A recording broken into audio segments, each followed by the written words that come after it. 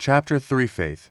Faith visualization of and belief in attainment of desire. Faith is the head chemist of the mind.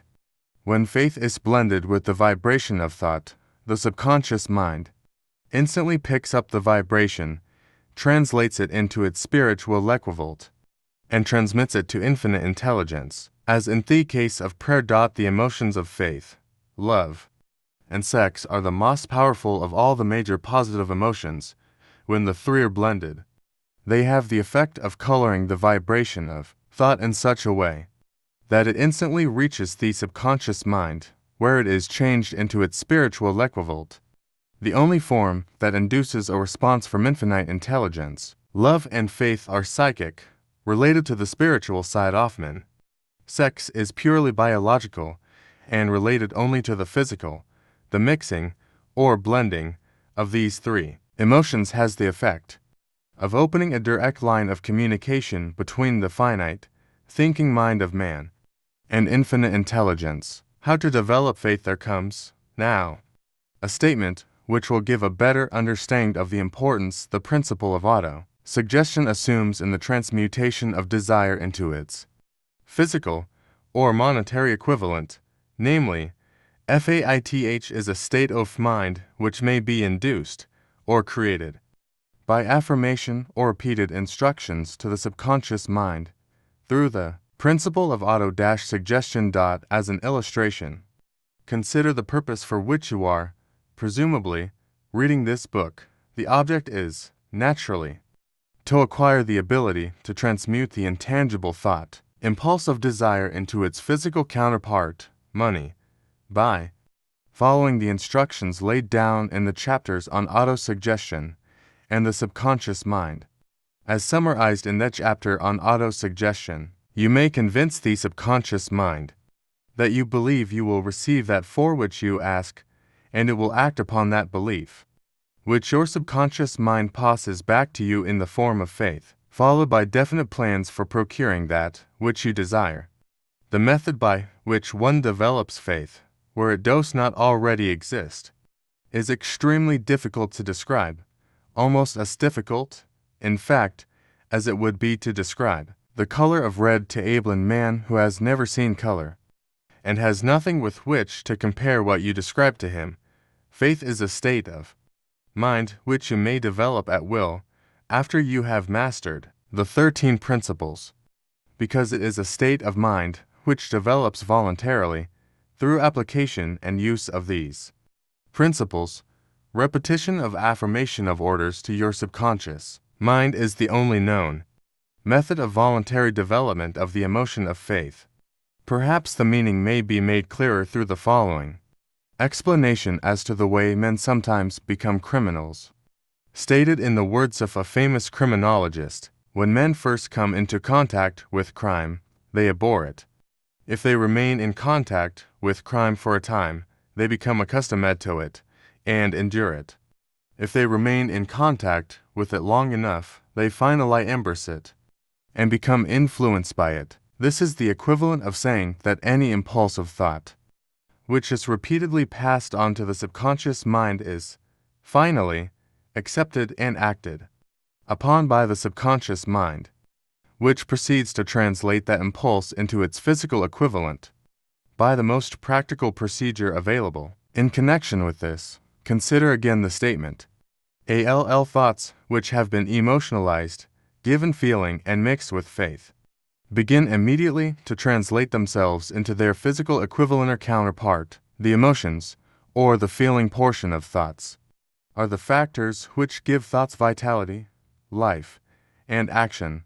The emotions of faith, love, and sex, when mixed with any thought impulse, give it greater action than any of these emotions can do singly. Not only thought impulses which have been mixed with faith, but those which have been mixed with any of the positive emotions, or any of the negative emotions, may reach and influence the subconscious mind. From this statement, you will understand that the subconscious mind will translate into its physical equivalent a thought impulse of a negative or destructive nature, just as readily as it will act upon thought impulses of a positive or constructive nature. This accounts for the strange phenomenon which so many millions of people experience, referred to as misfortune or bad luck. There are millions of people who believe themselves doomed to poverty and failure because of some strange force over which they believe they have no control.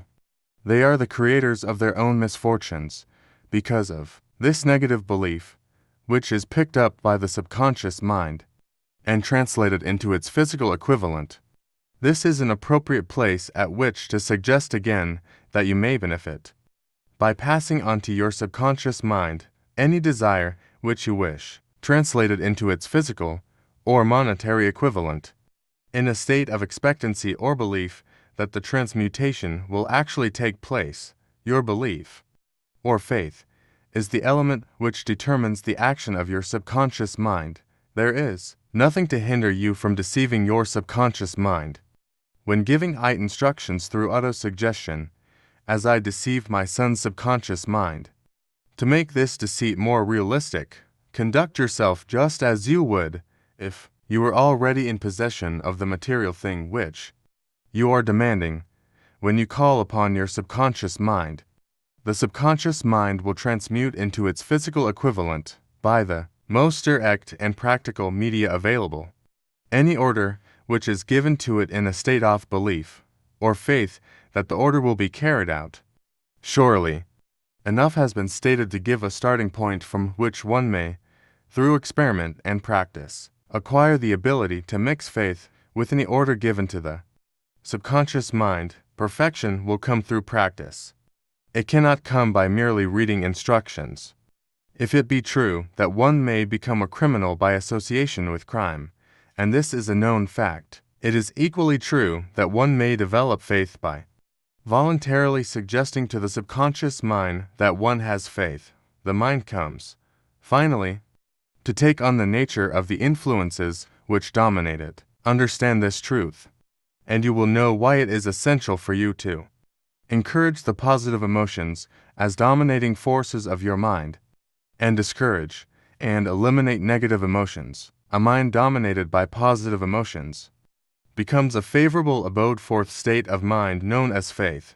A mind so dominated may, at will, give the subconscious mind instructions which it will accept and act upon immediately. Faith is a state of mind which may be induced by autosuggestion all down the ages. The religionists have admonished struggling humanity to have faith in this, that, and the other dogma or creed, but they have failed to tell people how to have faith. They have not stated that faith is a state of mind, and that it may be induced by self-suggestion. In language which any normal human being can understand, we will describe all that is known about the principle through which faith may be developed, where it does not already exist. Have faith in yourself, faith in the infinite. Before we begin, you should be reminded again that faith is the eternal elixir which gives life, power, and action to the impulse of thought. The foregoing sentence is worth reading a second time, and a third, and a fourth. It is worth reading aloud. Faith is the starting point of all accumulation of riches. Faith is the basis of all miracles, and all mysteries which cannot be analyzed by the rules of science. Faith is the only known antidote for failure. Faith is the element, the chemical, which, when mixed with prayer, gives wonder-act communication with infinite intelligence. Faith is the element which transforms the ordinary vibration of thought, created by the finite mind of man, into the spiritual equivalent. Faith is the only agency through which the cosmic force of infinite intelligence can be harnessed and used by man. Every one of the foregoing statements is capable of proof. The proof is simple and easily demonstrated. It is wrapped up in that principle of autosuggestion. Let us center our attention, therefore, upon the subject of self-suggestion, and find out what it is, and what it is capable of achieving. It is a well-known fact that one comes, finally, to believe whatever one repeats to oneself, whether the statement be true or false. If a man repeats a lie over and over, he will eventually accept the lie as truth. Moreover, He will believe it'll be the truth. Every man is what he is because of the dominating thoughts which he permits to occupy his mind, thoughts which a man deliberately places in his own mind, and encourages with sympathy, and with which he mixes anyone or more of the emotions, constitute the motivating forces, which direct and control his every movement, act, and deed. Comes, now, a very significant statement of truth. Thoughts which are mixed with any of the feelings of emotions constitute a magnetic force which attracts, from the vibrations of the ether, other similar, or related thoughts.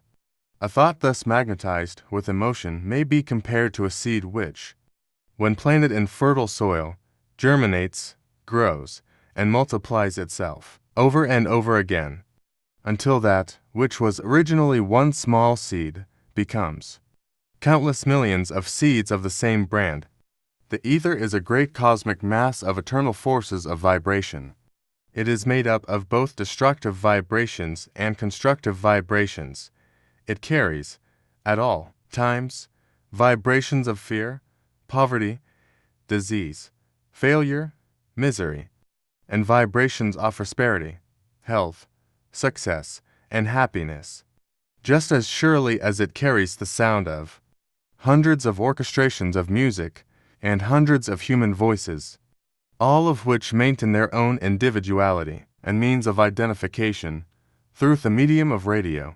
From the great storehouse of the ether, the human mind is constantly attracting vibrations which harmonize with that which dominates the human mind. Any thought, idea, plan, or purpose which one holds in one's mind attracts, from the vibrations of the ether, a host of its relatives, adds these relatives to its own force, and grows until it becomes the dominating, motivating master of the individual in whose mind it has been housed.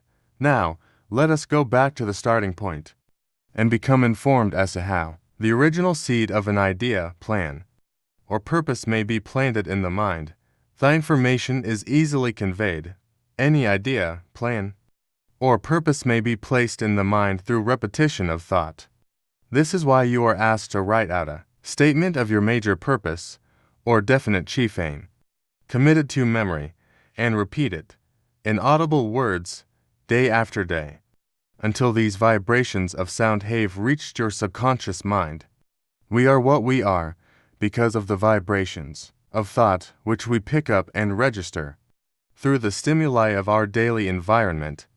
Resolve to throw off the influences of any unfortunate environment and to build your own life to order, taking inventory of mental assets and liabilities. You will discover that your greatest weakness is lack of self-confidence. This handicap can be surmounted and timidity translated into courage. Through the aid of the principle of autosuggestion, the application of this principle may be made through a simple arrangement of positive thought impulses stated in writing, memorized, and repeated until they become a part of the working equipment of the subconscious faculty of your mind. Self-confidence formula. First, I know that I have the ability to achieve the object of my definite purpose in life.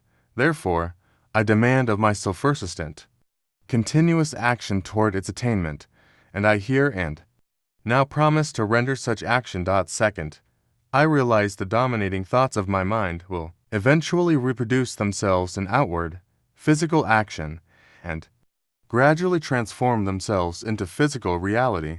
Therefore, I will concentrate my thoughts for 30 minutes daily upon the task of thinking of the person I intend to become, thereby creating in my mind a clear mental picture of that person. Third, I know through the principle of autosuggestion, any desire that I persistently hold in my mind will eventually seek expression through some practical means of attaining the object back of it. Therefore, I will devote 10 minutes daily to demanding of myself the development of self-confidence. Fourth, I have clearly written down a description of my definite chief aim in life, and I will never stop trying until it shall have developed sufficient self-confidence for its attainment. Fifth, I fully realize that no wealth or position can long endure unless built upon truth and justice.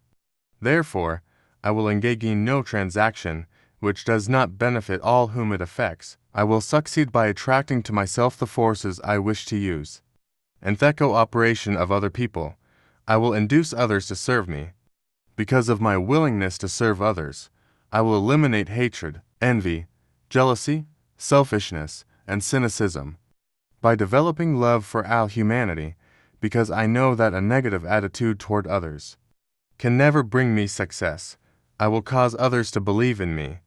Because I will believe in them, and in myself, I will sign my name to this formula, commit it to memory, and repeat it aloud once a day, with full faith that it will gradually influence my thoughts and actions so that I will become a self-reliant and successful person. Back of this formula is a law of nature, which no man has yet been able to explain.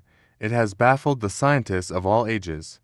The psychologists have named this law autosuggestion, and let it go at that. The name by which one calls this law is of little importance. The important fact about it is, it works for the glory and success of mankind. If it is used constructively, on the other hand, if used destructively, it will destroy just as readily. In this statement may be found a very significant truth, namely, that those who go down in defeat and end their lives in poverty, misery, and distress do so because of negative application of the principle of autosuggestion.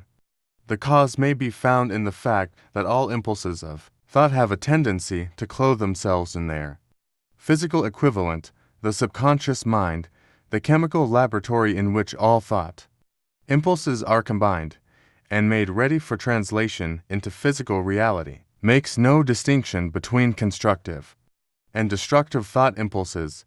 It works with the material we feed it. Through our thought impulses, the subconscious mind will translate into reality a thought driven by fear, and thus as readily as it will translate into reality a thought driven by courage or faith. The pages of medical history, rich with illustrations of cases of suggestive suicide.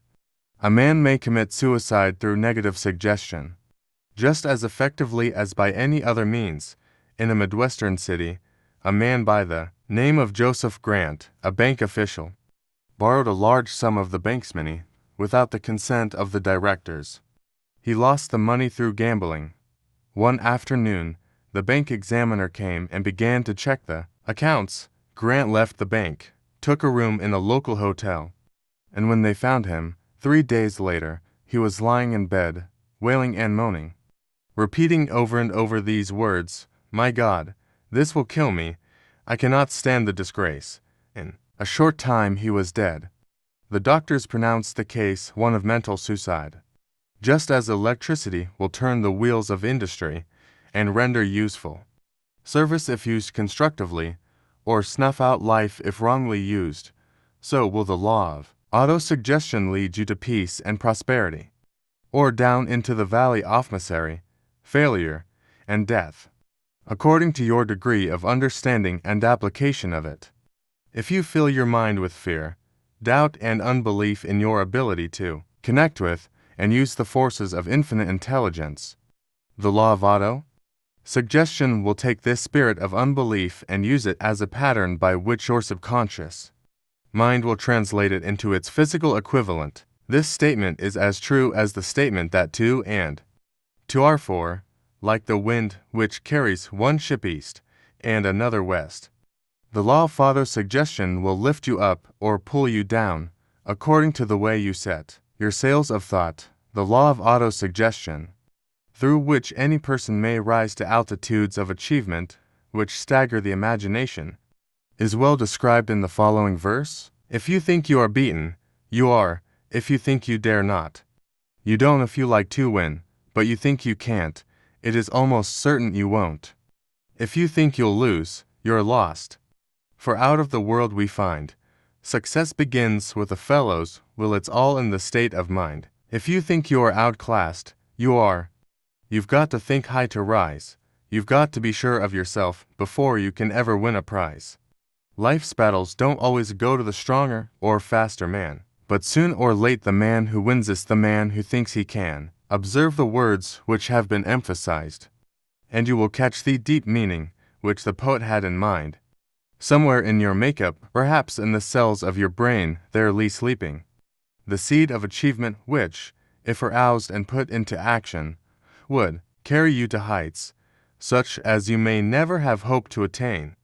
Just as a master musician may cause the most beautiful strains of music to pour forth from the strings of a violin, so may you arouse the genius which lies asleep in your brain, and cause it to drive you upward to whatever goal you may wish to achieve. Abraham Lincoln was a failure at everything he tried, until he was well past the age of 40. He was a Mr. Nobody from nowhere, until a great experience came into his life, roused the sleeping genius within his heart and brain, and gave the world one of its really great men. That experience was mixed with the emotions of sorrow and love. It came to him through Anne Rutledge, the only woman whom he ever truly loved. It is a known fact that the emotion of love is closely akin to the state of mind known as faith, and this for the reason that love comes very near to translating one's thought impulses into their spiritual equivalent. During his work of research, the author discovered, from the analysis of the life work and achievements of hundreds of men of outstanding accomplishment, that there was the influence of a woman's love back of nearly every one of them. The emotion of love, in the human heart and brain, creates a favorable field of magnetic attraction, which causes an influx of the higher and finer vibrations, which are afloat in the ether. If you wish evidence of the power of faith, study the achievements of men and women who have employed it. At the head of the list comes Nazarene. Christianity is the greatest single force which influences the minds of men. The basis of Christianity is faith. No matter how many people may have perverted or misinterpreted the meaning of this great force, and no matter how many dogmas and creeds have been created in its name, which do not reflect its tenets, the sum and substance of the teachings and the achievements of Christ, which may have been interpreted as miracles, were nothing more nor less than faith. If there are any such phenomena as miracles, they are produced only through the state of mind known as faith. Some teachers of religion, and many who call themselves Christians, neither understand nor practice faith. Let us consider the power of faith, as it is now being demonstrated by a man who is well known to all of civilization, Mahatma Gandhi of India. In this man the world has one of the most astounding examples known to civilization of the possibilities of faith. Gandhi wields more potential power than any man living at this time, and this, despite the fact that he has none of the orthodox tools of power, such as money, battleships, soldiers, and materials of warfare. Gandhi has no money, he has no home, he does not own a suit of clothes, but he does have power. How does he come by that power? He created it out of his understanding of the principle of faith, and through his ability to transplant that faith into the minds of 200 million people. Gandhi has accomplished, through the influence of faith, that which the strongest military power on earth could not, and never will accomplish through soldiers and military equipment. He has accomplished the astounding feat of influencing 200 million minds to coalesce and move in unison as a single mind. What other force on earth, except faith, could do as much? There will come a day when employees as well as employers will discover the possibilities of faith. That day is dawning. The whole world has had ample opportunity, during the recent business depression, to witness what the lack of faith will do to business. Surely, civilization has produced a sufficient number of intelligent human beings to make use of this great lesson which the depression has taught the world. During this depression, the world had evidence in abundance that widespread fear will paralyze the wheels of industry and business. Out of this experience will arise leaders in business and industry who will profit by the example which Gandhi has set for the world, and they will apply to business the same tactics which he has used in building the greatest following known in the history of the world. These leaders will come from the rank and file of young known men, who now labor in the steel plants, the coal mines, the automobile factories, and in the small towns and cities of America. Business is due for a reform. Make no mistake about this, the methods oft past, based upon economic combinations of force and fear, will be supplanted by the better principles of faith and cooperation. Men who labor will receive more than daily wages, they will receive dividends from the business, the same as those who supply the capital for business. But, first they must give more to their employers, and stop this bickering and bargaining by force. At the expense of the public, they must earn the right to dividends. Moreover, and this is the most important thing of all, they will be led by leaders who will understand and apply the principle simply by Mahatma Gandhi. Only in this way may leaders get from their followers the spirit of full cooperation, which constitutes power in its highest and most enduring form. This stupendous machine age in which we live, and from which we are just emerging, has taken the soul out of men. Its leaders have driven men as though they were pieces of cold machinery. They were forced to do so by the employees who have bargained, at the expense of all concerned, to get and not to give. The watchword of the future will be human happiness and contentment. And when this state of mind shall have been attained, the production will take care of itself more effectively than anything that has ever been accomplished where men did not and could not mix faith and individual interest with their labor. Because of the need for faith and cooperation in operating business and industry, it will be both interesting and profitable to analyze an event which provides an excellent understanding of the method by which industrialists and businessmen accumulate great fortunes. By giving before they try to get, the event chosen for this illustration dates back to 1900, when the United States Steel Corporation was being formed. As you read the story, keep in mind these fundamental facts and you will understand how ideas have been converted into huge fortunes. First, the huge United States Steel Corporation was born in the mind of Charles M. Schwab, in the form of an idea he created through his imagination. Second, he mixed faith with his idea. Third, he formulated a plan for the transformation of his idea into physical and financial reality. Fourth, he put his plan into action with his famous speech at the University Club. Fifth, he applied and followed through on his plan with persistence, and backed it with firm decision until it had been fully carried out. Sixth, had prepared the way for success by a burning desire for success. If you are one of those who have often wondered how great fortunes Airy accumulated, this story of the creation of the United States Steel Corporation will be enlightening. If you have any doubt that men can think and grow rich, this story should dispel that doubt, because you can plainly see in the story of United States Steel the application of a major portion of the 13 principles described in this book. This astounding description of the power of an idea was dramatically told by John Lowell in the New York World Telegram, with whose courtesy it is reprinted, a pretty after-dinner speech for $1 billion, when, on the evening of December 12, 1900, some 80 of the nation's financial nobility gathered in the banquet hall of the University Club on Fifth Avenue to do honor to a young man from out of the West. Not half a dozen of the guests realized they were to witness the most significant episode in American industrial history. J.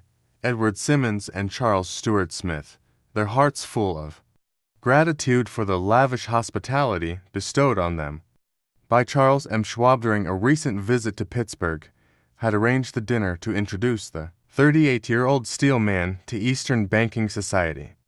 But they didn't expect them to stampede the convention. They warned him, in fact, that the bosoms within New York stuff shirts would not be responsive to oratory, and that, I didn't want to bore the Stillmans and Harrimans and Vanderbilts. He had better limit himself to 15 or 20 minutes of polite vaporings and let it go at that. Even John Pierpont Morgan, sitting on the right hand of Schwab as became his imperial dignity, intended to grace the banquet table with his presence only briefly, and so far as the press and public were concerned, the whole affair was of so little moment that no mention of it found its way into print. The next day, so the two hosts and their distinguished guests ate their way through the usual 7 or 8 courses. There was little conversation, and what there was of it was restrained. Few of the bankers and brokers had met Schwab, whose career had flowered along the banks of the Monongahela, and none knew him well. But before the evening was over, they, and with them money master Morgan, were to be swept off their feet. And $1 billion baby, the United States Steel Corporation, was to be conceived. It is perhaps unfortunate, for the sake of history, that no record of Charlie Schwab's speech at the dinner ever was made. He repeated some parts of it at a later date, during a similar meeting of Chicago bankers, and still later, when the government brought suit to dissolve the Steel Trust. He gave his own version, from the witness stand, of the remarks that stimulated Morgan into a frenzy of financial activity. It is probable, however, that it was a homely speech, somewhat ungrammatical, for the niceties of language never bothered Schwab, full of epigram and threaded with wit. But aside from that, it had a galvanic force and effect upon the 5 billions of estimated capital that was represented by Thieners. After it was over and the gathering was still under its spell, Ulf Oswald had talked for 90 minutes. Morgan led the orator to a recessed window where, dangling their legs from the high, uncomfortable seat, they talked for an hour more.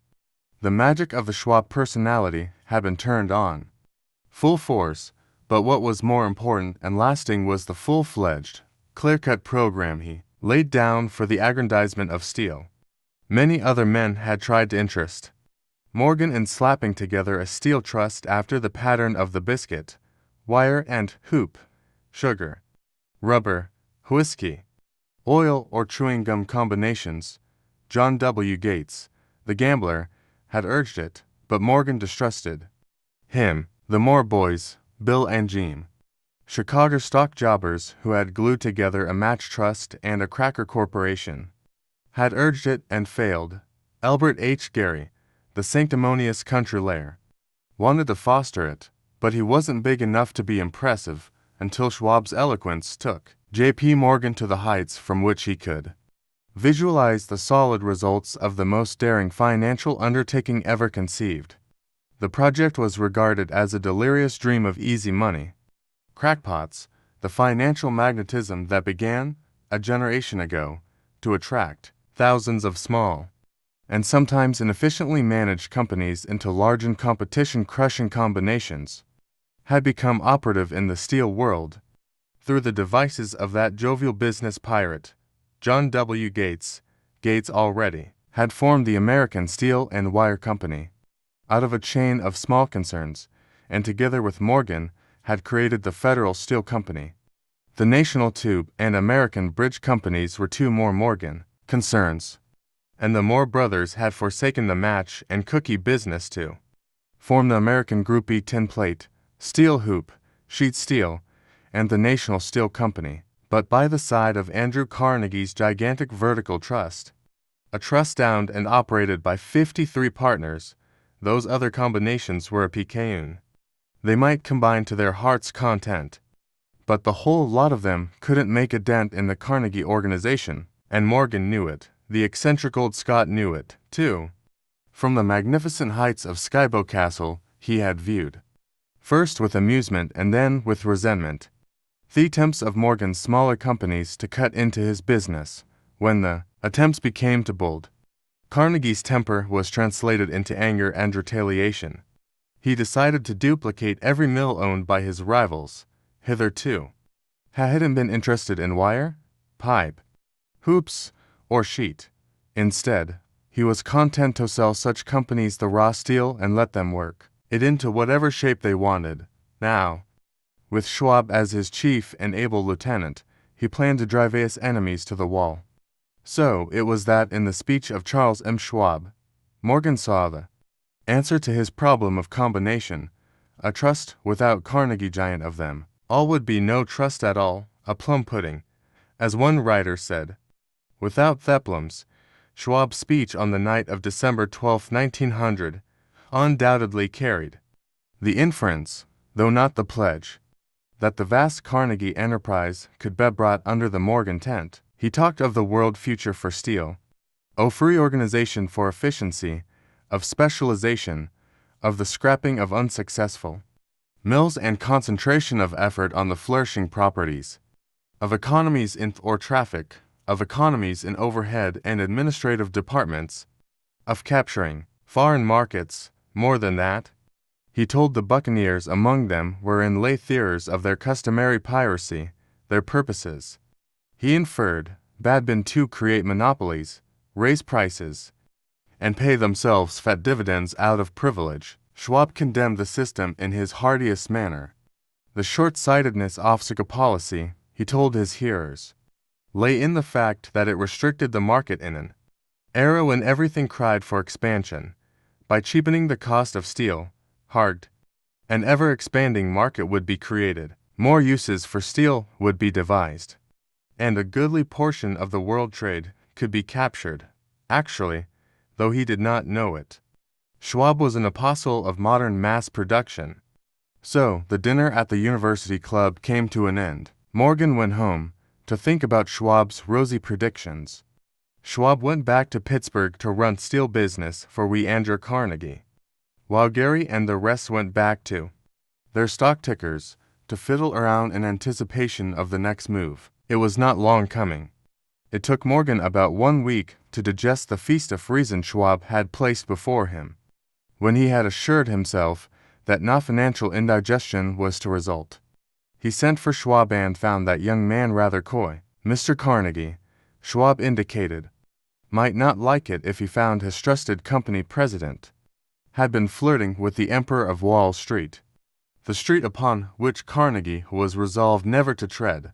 Then it was suggested be John W. Gates, the go-between, that if Schwab happened to be in the Bellevue Hotel in Philadelphia, J.P. Morgan might also happen to be there. When Schwab arrived, however, Morgan was inconveniently ill at his New York home, and so, on the elder man's pressing invitation, Schwab went to New York and presented himself at the door of the financier's library. Now certain economic historians have professed the belief that from the beginning to the end of the drama, the stage was set by Andrew Carnegie, that dinner to Schwab, the famous speech, the Sunday night conference between Schwab and the Money King, were events arranged by the canny Scot. The truth is exactly the opposite. When Schwab was called in to consummate the deal, he didn't even know whether the little boss, as Andrew was called, would so much as listen to an offer to sell, particularly to a group of men, whom Andrew regarded as being endowed with something less than holiness. But Schwab did take into the conference with him, in his own handwriting, 6 sheets of copperplate figures, representing to his mind the physical worth and the potential earning capacity of every steel company he regarded as an essential star in the new metal firmament. For men pondered over these figures all night. The chief, of course, was Morgan, steadfast in his belief in the divine right of money. With him was his aristocratic partner, Robert Bacon, a scholar and a gentleman. The third was John Gates, whom Morgan scorned as a gambler and used as a tool. The fourth was Schwab, who knew more about the processes of making and selling steel than any whole group of men then living. Throughout that conference, the Pittsburghers' figures were never questioned. If he said a company was worth so much, then it was worth that much and no more. He was insistent, too, upon including in the combination only those concerns he nominated. He had conceived a corporation in which there would be no duplication, not even to satisfy the greed of friends who wanted to unload their companies upon Thebroad Morgan's shoulders. Thus he left out, by design, a number of the larger concerns upon which the walruses and carpenters of Wall Street had cast hungry eyes. When dawn came, Morgan rose and straightened his back. Only one Question remained. Do you think you can persuade Andrew Carnegie to sell? He asked. I can try, said Schwab. If you can get him to sell, I will undertake the matter, said Morgan. So far so good, but would Carnegie sell? How much would he demand? Schwab thought. About $320 million. What would he take payment in? Common or preferred stocks? Bonds? Cash? Nobody could raise $1/3 billion in cash. There was a golf game in January, on the frost-cracking heath of the St. Andrews Links in Westchester, with Andrew bundled up in sweaters against Theckold, and Charlie talking volubly, as usual, to keep his spirits up, but no word of business was mentioned until the pair sat down in the cozy warmth of the Carnegie cottage hard by. Then, with the same persuasiveness that had hypnotized 80 millionaires at the University Club, Schwab poured out the glittering promises of retirement and comfort, of untold millions to satisfy the old man's social caprices. Carnegie capitulated, wrote a figure on a slip of paper, handed it to Schwab and said, "All right, that's what we'll sell for." The figure was approximately $400 million and was reached by taking the $320 million mentioned by Schwab as a basic figure and adding to it $80,000 to represent the increased capital value over the previous 2 years. Later, on the deck of a transatlantic liner, the Scotsman said ruefully to Morgan, "I wish I had asked you for $100. More. If you had asked for it, you'd have gotten it," Morgan told him cheerfully. There was an uproar. Of course. A British correspondent cabled that the Friend Steel World was appalled by the gigantic combination.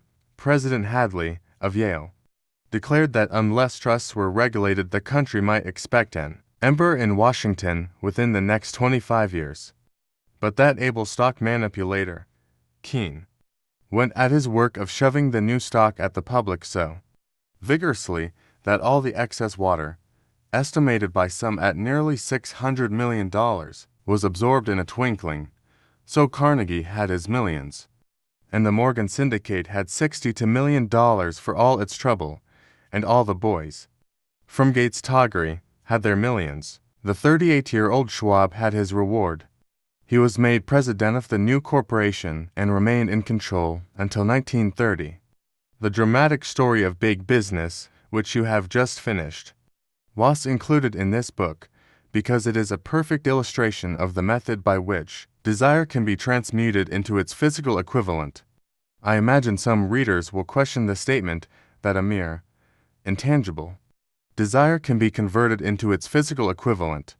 Doubtless some will say, you cannot convert nothing into something. The answer is in the story of United States Steel. That giant organization was created in the mind of one man, the plan by which the organization was provided with the steel mills that gave it financial stability was created in the mind of the same man. His faith, his desire, his imagination, his persistence were the real ingredients that went into United States Steel, the steel mills and mechanical equipment acquired by the corporation, after it had been brought into legal existence, were incidental, but careful analysis will disclose the fact that the appraised value of the properties acquired by the corporation increased in value by an estimated $600 million by the mere transaction, which consolidated them under one management. In other words, Charles M. Schwab's idea, plus the faith with which he conveyed it to the minds of J.P. Morgan and the others, was marketed for a profit of approximately $600 million. Not an insignificant sum for a single idea. What happened to some of the men who took their share of the millions of dollars of profit made by this transaction is a matter with which we are not now concerned. The important feature of the astounding achievement is that it serves as unquestionable evidence of the soundness of the philosophy described in this book, because this philosophy was the warp and the woof of the entire transaction. Moreover, the practicability of the philosophy has been established by the fact that the United States Steel Corporation prospered and became one of the richest and most powerful corporations in America, employing thousands of people, developing new uses for steel, and opening new markets, thus proving that the $600,000 zero in profit, which the Schwab idea produced, was earned. Riches begin in the form of thought. The amount is limited only by the person in whose mind the thought is put into motion. Faith removes limitations. Remember this when you are ready to bargain with life for whatever it is that you ask as your price for having passed this way. Remember, also, that the man who created the United States Steel Corporation was practically unknown at the time. He was merely Andrew Carnegie's man Friday until he gave birth to his famous idea.